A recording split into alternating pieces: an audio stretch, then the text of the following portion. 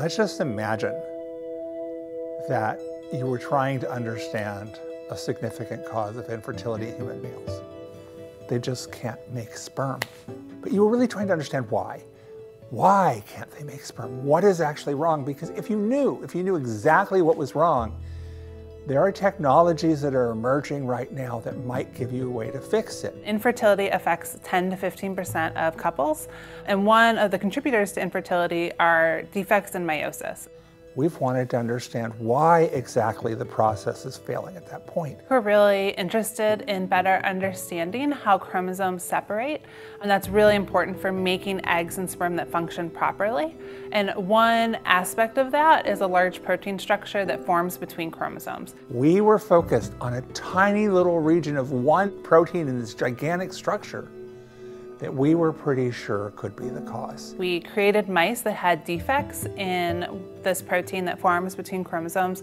So the proteins that form between these chromosomes during meiosis, they form this ladder-like structure where they interact with each other, and mutating a single amino acid disrupted the ability of that protein to interact. We're talking pinpoint surgery here. We're talking about changing a single amino acid in a huge protein encoded by a gigantic genome. So instead of joining together, they were instead separate. There were no sperm because they couldn't complete the very earliest part of meiosis. And this gives us a completely different way of thinking about this structure.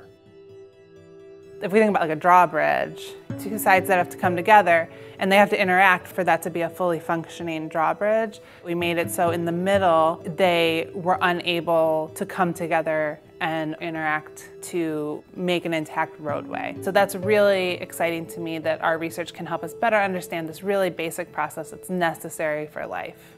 And I would not have said this a year ago because I didn't think the technology was anywhere near close enough to imagine it.